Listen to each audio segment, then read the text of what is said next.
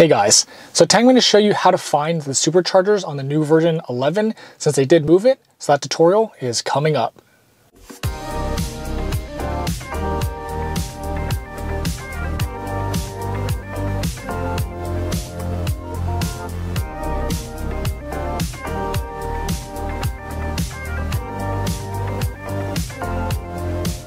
So with software version 11 out now, they did make a lot of changes.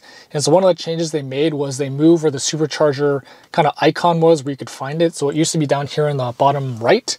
But what you can do now is hit navigate, and now there's a charging button. So if you hit that, it tells you where all the superchargers are pretty much everywhere. Another thing you want to do too is make sure that your map details are not hidden. So if it looks like this and you don't see anything, you can't see any superchargers. So make sure you hit that to unhide your, it's map details basically. So now you can see the ones in your close vicinity. So let's pretend we're going on a trip, because that's kind of where it's important too. If you're, on a trip and you want to charge a supercharger station or something like that. So let's pretend we're going down to Rivian here, down to San Jose. And in 500 feet, turn right onto Crow Canyon Road. So as you can see, you can't see any superchargers now. We know there's a ton here in the Bay Area. So how do you find it? What you want to do is hit the dots down here, and then you want to hit add stop. So once you do that, then this comes up again. Then you can hit charging, and then you can pick one on the way if you want to. And so let's do that.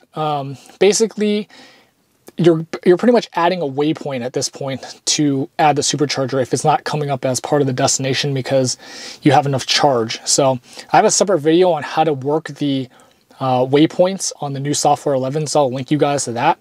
But anyways, let's just pretend, hey, we want to go to this one down here in Fremont or something that's sort of on the way. So if you hit it and you hit add, in 500 now what it'll do is it'll onto Crow Canyon Road. It'll add the supercharger stop to your drive and then head back down to Rivian after. So that's how you do that. That's where the supercharger information went.